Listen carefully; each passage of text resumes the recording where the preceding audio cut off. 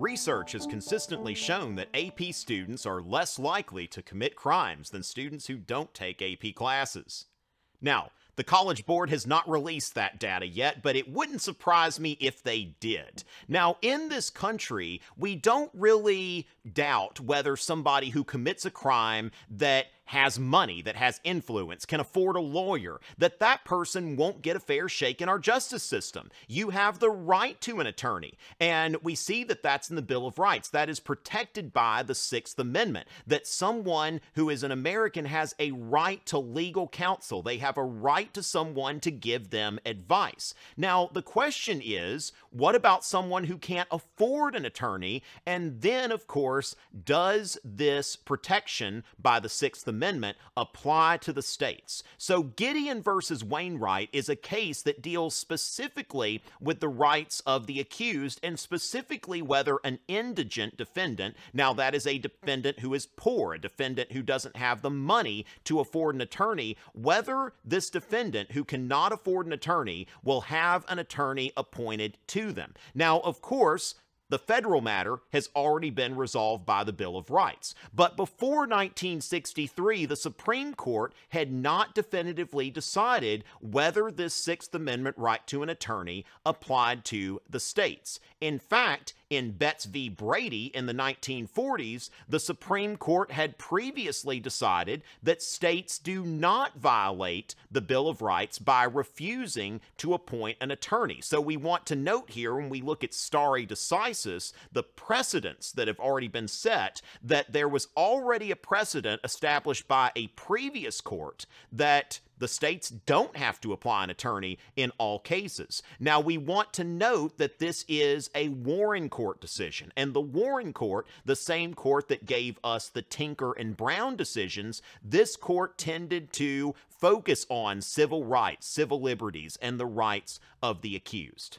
So let's go into the facts of the case. Clarence Earl Gideon was a Florida man who was charged with breaking and entering. Now, this is a felony offense. This is something that cost him jail time. He didn't have enough money to afford an attorney, and according to Florida law, the state did not have to provide him with an attorney. That was only a luxury that was provided to defendants in capital cases. So since Gideon's life was not on the line, the state of Florida refused to appoint him an attorney. So Gideon went to court and represented himself. This is not a man who had a great deal of legal expertise, and so Gideon was found guilty. Now, while he was in jail, Gideon went to the law library, or I guess they didn't have a separate law library, but they had a library in the prison. And Gideon started reading up on the law, and he believed that he had the right to an attorney. Gideon, who of course didn't have an attorney with him in prison, applied for the writ of certiorari in his own hand. So imagine here the Supreme Court receiving this petition for a writ of certiorari, not from a high-powered lawyer, but from a prison inmate writing in his own messy handwriting. Gideon was able to take his case before the Supreme Court and argue that he was entitled to an attorney based on the Sixth Amendment protection. Now, again, remember, this is a selective incorporation case. So what Gideon is asking the Supreme Court to do is to apply the Bill of Rights to the state of Florida and say that every state has to give any felony defendant an attorney to give them legal advice, that this protection of the Bill of Rights is also applicable to the states. Selective incorporation, that's really important for this exam.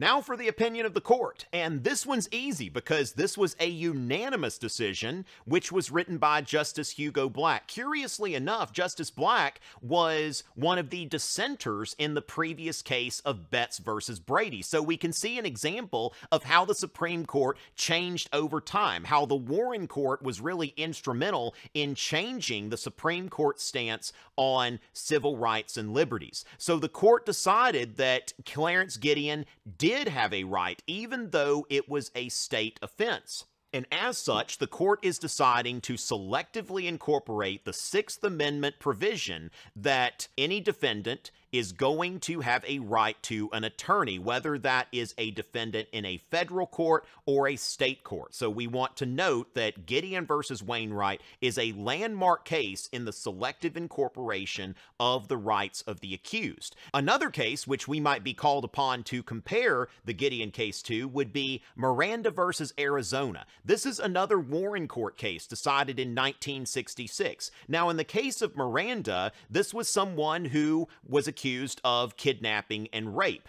And after being interrogated by police, he signed a typed confession, said that I am confessing of my own free will, I did it. Well, problem.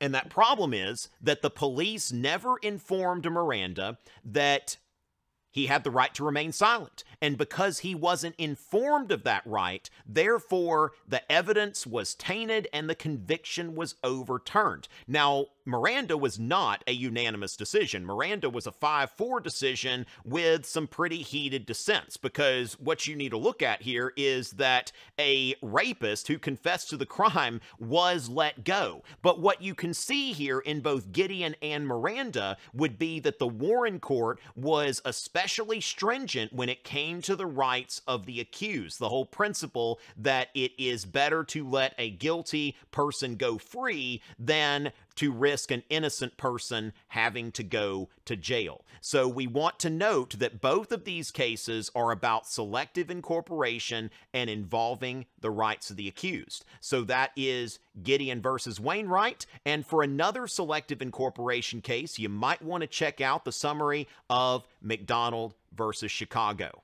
Always glad to help you. It's always a pleasure.